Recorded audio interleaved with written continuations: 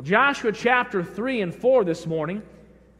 It is Memorial Day weekend, and so I must admit I followed suit in my sermons today.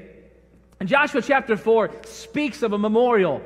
I'm going to speak on Joshua 4 tonight, but there's a memorial in Joshua chapter 4 of 12 stones that God said, I want you to set this up so people remember what I did.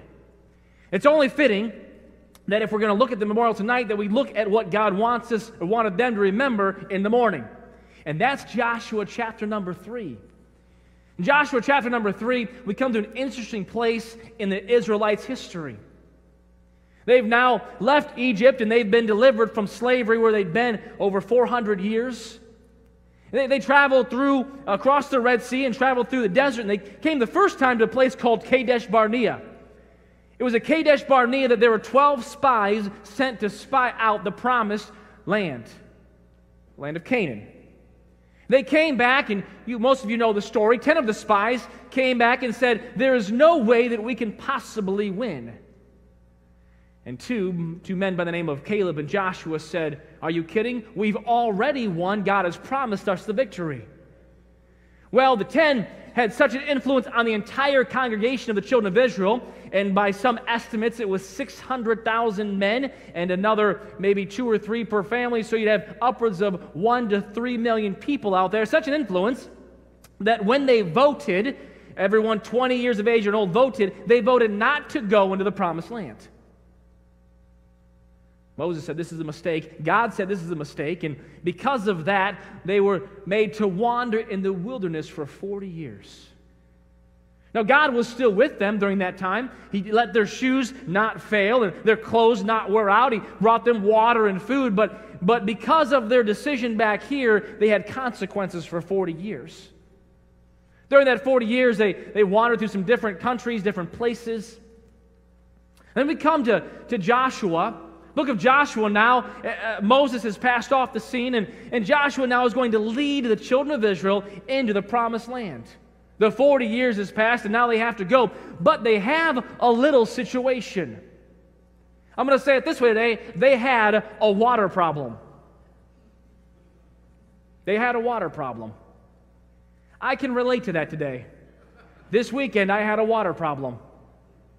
We were hit with 6 inches of rain in 2 hours on Friday night. How many of you had a water problem? Anybody use a boat, kayak, aircraft carrier? Woke up Saturday morning and I'd heard the thunder and lightning during the night, and I thought that was a little weird. I woke up. I usually don't wake up, but boy, and I saw my phone flood warning. I go, that's weird. I feel like it only rained like an hour or two. Look in the backyard and my pond is huge. Look in the front yard, in the house, I hear a sound. Now, men, you do this, and ladies, probably not as much, but men, do you know the sounds in your house pretty well? All right, I came in, I heard this sound. Psh. That's either wonderful white noise, being invaded by aliens, or I have a water problem. Went down to the basement, and sure enough, there's a water problem down there. The tube where the sump pump came out separated from the backflow, the stop valve right there. And so now my sump pump had been running since the power came back on and pumping all the water outside, inside. Who knew? Sump pump's supposed to pump the other way, but they'll pump either way. Had a little water problem. But nothing compared to what the Israelites faced. They had to go over there. There was a promised land. There was Jericho. There was a land that God said you have to go to. There was a land that they're supposed to go to 40 years earlier. There was a land that God said, you're going to go there. I'll fight the battles for you. But in between there and here was a river. Let's look in Joshua chapter 3, if you would. We'll read the whole chapter this morning. And Joshua rose up early in the morning, and they removed from Shittim and came to Jordan, he and all the children of Israel, and lodged there before they passed over. And it came to pass after 3 days that the officers went through the host. And they commanded the people, saying, when ye see the ark of the covenant of the Lord your God, and the priests and the Levites bearing it, then ye shall remove from your place and go after it. Yet there shall be a space between you and it, about 2,000 cubits by measure. Come not near unto it, that ye may know the way by which ye must go. for ye have not passed this way heretofore. And Joshua said to the people, Sanctify yourselves, for tomorrow the Lord will do wonders among you. And Joshua spake unto the priests, saying, Take up the ark of the covenant, and pass over before the people. And they took up the ark of the covenant, and went before the people. And the Lord said unto Joshua, This day will I begin to magnify thee in the sight of all Israel, that they may know that as I was with Moses, so I will be with thee. And thou shalt command the priests that bear the ark of the covenant, saying, When ye are come to the brink of the water of Jordan, ye shall stand still in Jordan. And Joshua said to the children of Israel, Come hither, and hear the words of the Lord your God. And Joshua said, Hereby ye shall know that the living God is among you, and that he will without fail drive out from before you the Canaanites, and the Hittites, and the Hivites, and the Perizzites, and the Girgashites, and the Amorites, and the Jebusites. Behold, the ark of the covenant of the Lord of all the earth passeth over before you into Jordan. Now therefore, take you 12 men out of the tribe of Israel, out of every tribe of man. And it shall come to pass, as soon as the soles of the feet of the priests that bear the ark of the Lord of all the earth, shall rest in the waters of Jordan, that the waters of Jordan shall be cut off from the waters that come down from above, and they shall stand upon an heap. And it came to pass, when the people removed from their tents to pass over Jordan, and the priests bearing the ark of the covenant before the people, and as they that bear the ark were coming to Jordan, and the feet of the priests that bear the ark were dipped in the brim of the water, for Jordan overfloweth all his banks all the time of harvest, that the waters which came down from above stood and rose up upon a heap very far from the city Adam that is beside Zaratan. And those that came down toward the sea of the plain, even the salt sea, failed, and were cut off, and the people passed over right against Jericho. And the priests that bear the ark of the covenant of the Lord stood firm on dry ground in the midst of Jordan. And all the Israelites passed over on dry ground until all the people were passed clean over Jordan. Lord, I thank you for your word. Lord, I thank you that you still are the God that works. Lord, I'd ask this morning you would work here. Lord, guide me as I speak. Help me to say those things that would be helpful and true to your word. Lord, guide the people as they listen. Would you touch our hearts? May we change towards you through your word to you. In Jesus' name I ask. Amen. The children of Israel had a water problem. They knew what God had said, and between them and where they were supposed to go, there was an amount of water, as the Scripture says, that Jordan overfloweth all his banks all the harvest time. It was not a small water problem. It was a large water problem. It was not a water problem that they could swim across or even walk across or navigate across. It was a water problem that was, in their eyes, insurmountable. And in this chapter, I first of all see the miracle that God did. I see a miracle that God did. He did something that would knock the socks of everyone else that knew about it. Knock the socks off. You'll notice that if you caught this, that they came right against Jericho. I think it's verse number 16 in the Scriptures. When they ended up real close to Jericho. Now, if you remember, when they came back, all right, after wandering 40 years, they came back to spy out the land, and this time, Joshua sent a couple of spies, 2 spies over. It was these 2 spies that when they got to Jericho, they met this lady named Rahab. Rahab was the one that said, "We have heard about your God and what he does and what he can do, and we are scared silly." I loosely paraphrased what he said, or what she said. She let them down outside the wall. They came back, and if you were to look in verse of chapter number 2, you would see a different report. Remember, the first time that the 12 spies came back, 10 had a negative report and 2 had a positive report. This time, both came back in Genesis chapter 2, verse 24, and they said, "Listen, God is with us. What are we waiting on? Let's go. God is with us." When they ended up past this miracle over the Jordan, they ended up right by Jericho. So think with me, if you're in Jericho and you're already afraid of this group of people, a large group, upwards of over 1 million people, you're afraid of their deity and what he can do, and you know that Jordan is between you and them, and all of a sudden it's not, what do you think? Last time I checked, that Jordan was full. It ain't full right now. Are they walking on water? No, that's New Testament. And God does something that absolutely cements in their mind and their hearts of not only his people, that He is the God, you need to catch this in the chapter 3 times, over all the earth. He's not just your God. He's not just my God. He is the Lord. He is the God over all of the earth. Whether we acknowledge it, deny it, or accept it, it does not take away from the fact that He still is God. He's our God. I see a miracle, a saving act. I see, first of all, a statute, a command. The people come, the officers come, and they say to the children of Israel, we need for you to do a few things. The first thing you need to do is to wait. Now, last night when I got into that water, as a man, and men and women both, we have a problem. It is not natural to wait. It's natural to act, maybe scream, cry, hit your head against the wall, hit something else, but not to wait. And yet, they come here, and the first thing they say to do is, we want you to wait, to delay. We want you not just to wait for no reason. You're going to wait for the Ark of the Covenant. You're going to wait for the Ark of the Covenant. You see, this was a spiritual problem that needed a spiritual solution. Understand something, that in our life, there are physical problems, and there are sometimes that God sends a spiritual problem along that may look like a physical problem.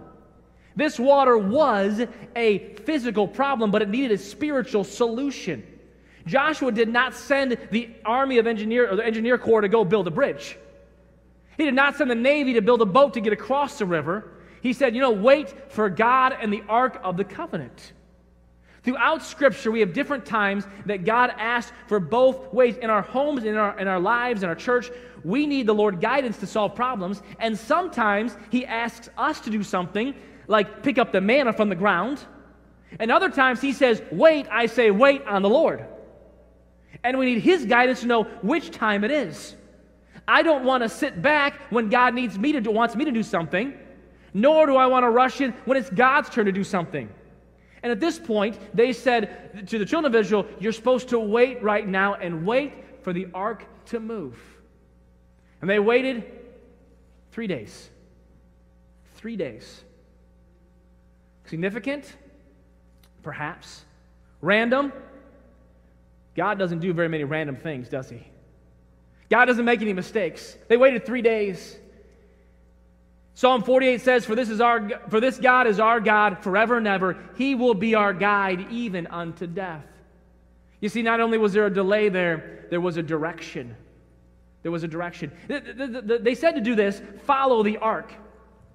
Now, this was interesting because up until this point, the children of Israel never followed the ark before. They followed, if you remember, a pillar of fire or a cloud. That was how God led them in the wilderness. Follow this. When the cloud moves, you move. When the fire moves, you move. The pillar of fire or the cloud. But at this point, they changed something. Before this point, the ark was always in the middle of the congregation of Israel. It was always back here in the middle of all the tribes. And as they moved, it would be here almost protected by everybody. The ark always signifies the presence of God. And at this time, God gave instructions to Joshua and through the men there, follow my presence. Follow this. Stop following the pillar. Follow this right here. Follow the ark. They said put a space in there of about 2,000 cubits, about 1,000 yards, about 3/4 of a mile. Put a space in there so that everyone can see where it's going. So everyone can understand what's happening. We're not just each going to follow the leader, we're going to follow the leader. We're not each going to follow one in front of us, we're going to follow the master of the universe. And so the ark was set there, and I'm so glad that we can follow Jesus Christ today. They say this phrase to them in verse number 4. He says, follow the ark because that ye may know the way by which you must go, for ye have not passed this way heretofore. Can I submit something? That same phrase is great for you and I. We've not passed this way before. Today, no, we don't know what today brings or what a day holds. We've not passed this way before, but I know who holds tomorrow. I know who's in the future, and as the song says, I know who holds my hand. We've not passed this way before. You may be facing a crisis that you've not passed this way before, but Jesus, He's passed that way. He can guide you. He can lead you. You've not passed this Jordan River before, but someone has made the river, and it's not a problem to this one, so follow him. You've not passed this way before, and there's going to be times in our life, and we need him every single day, that we've not passed this way before. The doctor calls and said, you have this. You've not passed this way. This problem comes, you've not passed this way. But God wants to guide us through. God wants to lead us to something great inside of his plan. He said, follow me. Follow the ark. Did he tell them what they were going to do? No, he just said, follow at this point. Now, if you think back with me, when they got cut off by the Red Sea, Moses was there that day. And over the course of the night, God moved all the waters. Because they'd wandered 40 years, only 2 people had crossed the Red Sea, Joshua and Caleb. No one else at this point alive with the children of Israel had been through that previous miracle. I'm sure they'd heard about it. Listen, if you walked across the Cass River on dry ground, you'd tell someone else about it. Especially if God separated Lake Michigan for you to walk across. You tell people, you tell your kids and your grandkids, they'd heard about it. They'd never seen it. Isn't it true sometimes, young people, that you hear about the God of your parents? Of what God can do, but you know something? God wants to do something great for you. He wants to do something great for you. A week and a half ago or so, my son, Johnny, 10 years old, came to me and a little bit discouraged. He was praying for something, and it hadn't quite happened yet. One thing I've challenged us to as a congregation, and myself as well, there are some things that only I pray for. Now, I'll give you some prayer requests on the way, and I have no problem with all of us praying because I believe we can approach the throne of grace boldly. But sometimes I pray for something all by myself because I want to know, I want in my heart to be confirmed that God hears JD Howell.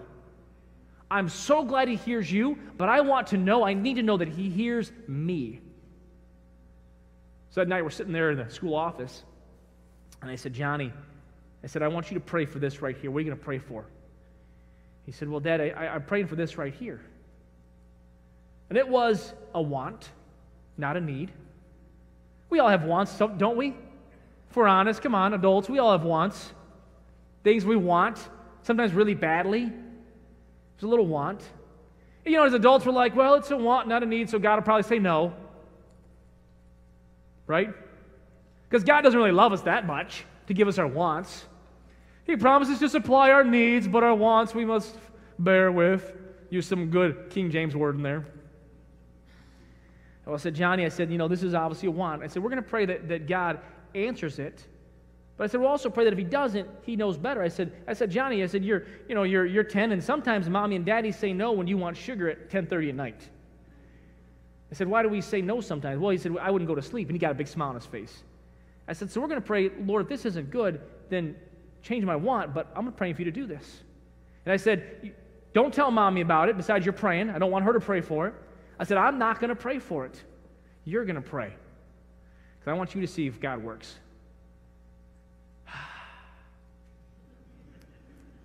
That was me. Because I walk away saying, God, can you answer this prayer request for my son so he sees you work? Lord, can you encourage his heart so that he knows that you're a God that cares about him? This little thing. I could have solved it in 3 seconds. Parents, we can solve that, but I didn't want to. I walked off and I prayed. Next morning, doctor said, Johnny, you praying? Yeah. I said, Johnny, you think God can do it? I love kids because they're honest. He's like, yes. Come on, adults, that's what we feel sometimes, is it not? Can God do that? Yes. I have so much faith. I can almost fill a thimble full if I add it all together. So keep on praying. The neat thing was, about a week later, God answered that request. He came running to me. He said, Daddy, God did this. Just what I prayed for. I'm like, thank you, Lord. Really, because I want his heart encouraged. God wants to lead you something great inside of his plan. we're tempted to look at the situation and see the water problem. And say, okay, I'm going to follow you, God, but it doesn't look really good. But understand something, if that Ark of the Covenant had sunk in the Jordan River, it was going to be down to the bottom. All the children of Israel would as well. But God uplifts himself. Not only do I see a statute, but I see a seriousness. I see a seriousness. In verse number 5, Joshua says this unto the people, sanctify yourselves, for tomorrow the Lord will do wonders among you. He's had to wait, and before God worked, Joshua said this, tomorrow, God's going to do something. But you got to be ready for it. You got to be ready for God to work. Sanctify yourself, set apart, get ready, be purified, purification. Thankfully, God uses broken people. There's this idea out there that, hey, God will answer my request as long as I'm doing everything that he wants me to do, and we ought to please the Lord. But sometimes I've ran into Christians, and it's like, have you prayed about this? Well, no, because I haven't been real faithful in my Bible reading. And we think somehow in our mind that if I read my Bible every day, now God hears me more. Now, if I regard iniquity in my heart, the Lord will not hear me. But I don't gain a greater entrance to God if I do all these things. I can boldly approach God, and God will answer my prayers, but I try to please the Lord because I love the Lord. But Joshua says, get ready. And if there are things in your life you got to fix, then get them right. Get them right. I'm amazed how easily and how quickly that we can justify our wrong actions. Make a bargain with God. He says, be ready. Tomorrow's going to happen. Sanctify yourselves. Thankfully, God uses broken people. If he didn't use broken people, he would not use you or me. There's an expectation. Tomorrow the Lord will. Get ready and stay ready. This is what this verse says. Tomorrow, God will do this. When is it coming? Tomorrow. Tomorrow. An anticipation. A wonder what God will do. Remember, a few years back, we took our kids on an airplane. They'd never flown on an airplane before that they could remember. Talk about anticipation. Some of you don't like to fly. I happen to enjoy flying. Being in a pressurized cabin squished next to someone next to you for 3 hours is wonderful. Who would not love this? But isn't it amazing how this hunk of metal strapped to 2 jet engines or 3 jet engines, filled with explosive fuel and pretzels, gets off the ground. My favorite part of flying is the takeoff. I love the feeling of that jet takes off and the thump in your chest. And it's my every time. I'll put on noise-canceling headphones, but when it comes to takeoff time, I love that part. Throw me back in my seat, get me off the ground. It's so cool. And these kids, they're excited. The windows are open. They're like first-time flyers. They weren't scared like some of you first-time flyers, but they're looking out the window. Man, and as you look up, like, wow, we're so high up here. It's a cool thing to fly. But you had to get ready for it. You had to take some things with you to fly. They want things like identification to fly. You should take clothes with you when you fly. Can't take knives with you when you fly. Found that out a couple trips back. Went through security, and they said, oh, there's something in here. Okay. I had a little pocket knife that I could not find. And they found it for me. TSA is a wonderful organization. Of those kids' excitement. Joshua and Caleb, they'd flown before. They'd been on dry land before. They'd flown before, but no one else had flown before. They said, get ready, because tomorrow you're going to fly. Tomorrow God's going to do something. There's anticipation. I wonder if there was a buzz in the camp. Tomorrow God's going to work. Tomorrow he's doing something. Not 2 days from now, not even today, but tomorrow. Get ready. Tomorrow it's going to happen. Tomorrow we leave. Tomorrow we're taking off. And I bet Joshua and Caleb, when that happened, were just as excited. Oh yeah, crossing a river again. This is an old trick. Are you kidding? Are you kidding me? And God wants to do the same in your life and in my life. Amen. You may have a water problem. I did. Thankfully, the sump pump solved my water problem. But I'm so glad that for my water problems in life, I have a God of the universe, a God who's over all the earth, and He wants to solve